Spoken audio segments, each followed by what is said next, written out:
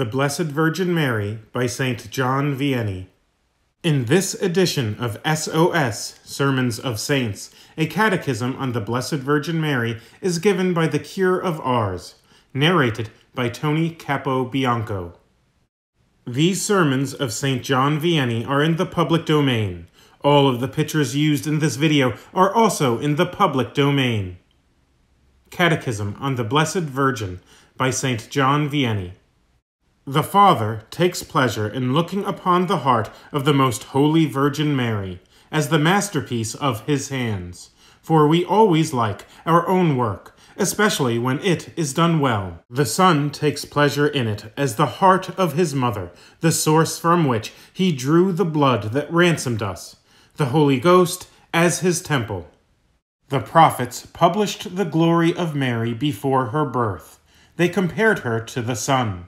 Indeed, the apparition of the Holy Virgin may well be compared to a beautiful gleam of sun on a foggy day. Before her coming, the anger of God was hanging over our heads like a sword ready to strike us. As soon as the Holy Virgin appeared upon the earth, his anger was appeased.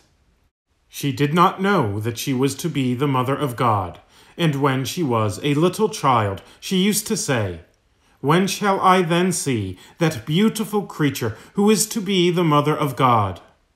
The Holy Virgin has brought us forth twice, in the Incarnation and at the foot of the cross. She is then doubly our Mother. The Holy Virgin is often compared to a mother, but she is much better still than the best of mothers.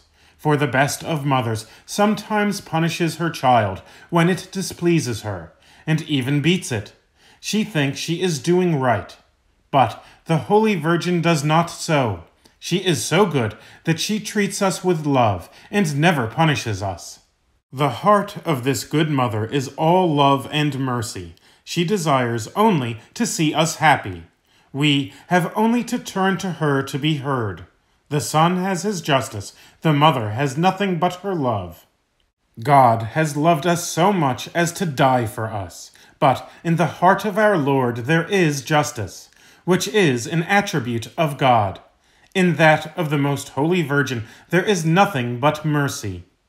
Her Son being ready to punish a sinner, Mary interposes, checks the sword, implores pardon for the poor criminal.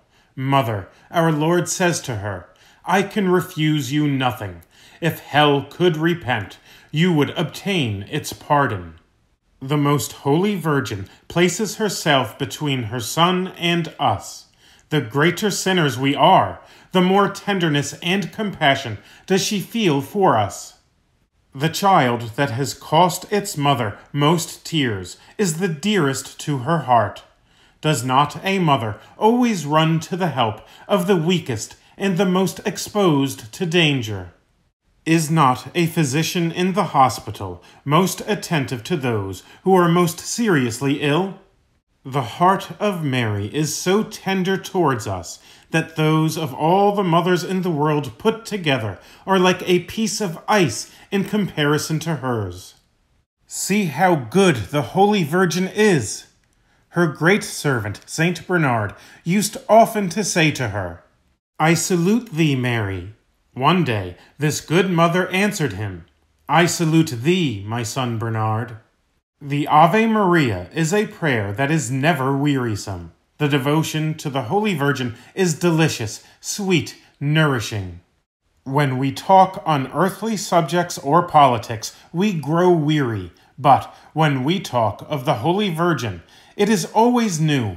All the saints have a great devotion to Our Lady.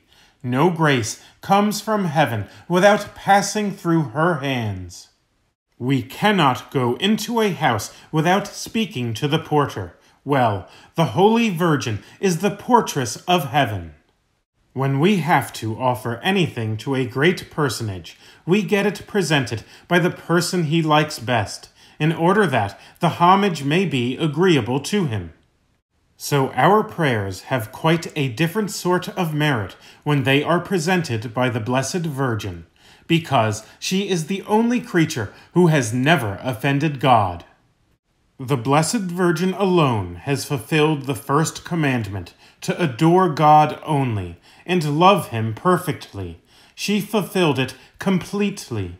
All that the Son asks of the Father is granted him. All that the Mother asks of the Son is in like manner granted to her. When we have handled something fragrant, our hands perfume whatever they touch. Let our prayers pass through the hands of the Holy Virgin. She will perfume them. I think that at the end of the world, the Blessed Virgin will be very tranquil, but while the world lasts, we drag her in all directions. The Holy Virgin is like a mother who has a great many children.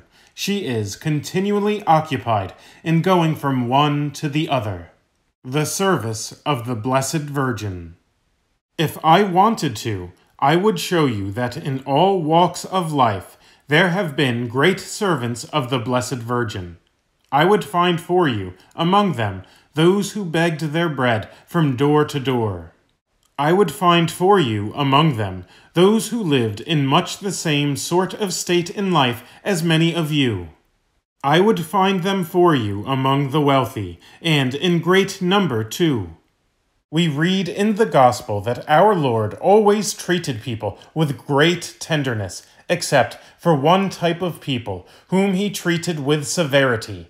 These were the Pharisees, and they were so treated because they were proud and hardened in sin. They would willingly have hindered, if they could, the accomplishment of the will of the Father. What is more, our Lord called them whited sepulchres, hypocrites, brood of vipers, offspring of vipers, who devour the breasts of their mothers. We can say the same thing on the subject of devotion to the Blessed Virgin.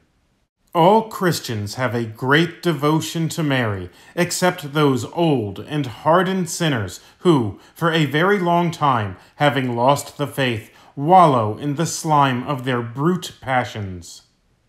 The devil tries to keep them in this state of blindness until that moment when death opens their eyes. Ah, if they had but the happiness to have recourse to Mary, they would not fall into hell, as will happen to them. No, my dear children, let us not imitate such people. On the contrary, let us follow the footsteps of all those true servants of Mary. Belonging to this number were St. Charles Borromeo, who always said his rosary on his knees. What is more, he fasted on all vigils of the feasts of the Blessed Virgin. He was so careful about saluting her on the stroke of the bell that when the Angelus rang, wherever he was, he went down on his knees, sometimes even in the middle of the road when it was full of mud. He desired that his whole diocese should have a great devotion to Mary, and that her name would be uttered everywhere with the utmost respect. He had a number of chapels built in her honor. Now then, my dear brethren, why should we not imitate these great saints who obtained so many graces from Mary to preserve them from sin? Have we not the same enemies to fight, the same heaven to hope for? Yes, Mary always has her eyes upon us. Do we suffer temptations? Let us turn our hearts towards Mary, and we shall be delivered. End of St. John Vianney's Catechism on the Blessed Virgin Mary. Narrated by Tony Capobianco. Welcome to the Virgo Potens YouTube channel. If you enjoy this video, give it a like. I also invite you to subscribe to this channel so that you won't miss new content. Please prayerfully consider supporting my work by becoming a patron of Virgo Potens on Patreon and/or by buying one of my books. My ebooks are available on Amazon as well as on the Apple Bookstore. For those who prefer a physical copy rather than an ebook, my book, Spiritual Warfare, Know Thy Enemy, is also available as a paperback on Amazon. If you are interested in making a one-time contribution, I suggest that you do so by simply buying one of my books. I am thankful for your support. Links to Patreon and to my books will be posted in the comments section of this video. The continuation of this work isn't possible without you. Lastly, and most importantly, please pray for me. May the Virgin Most Powerful guide and protect you.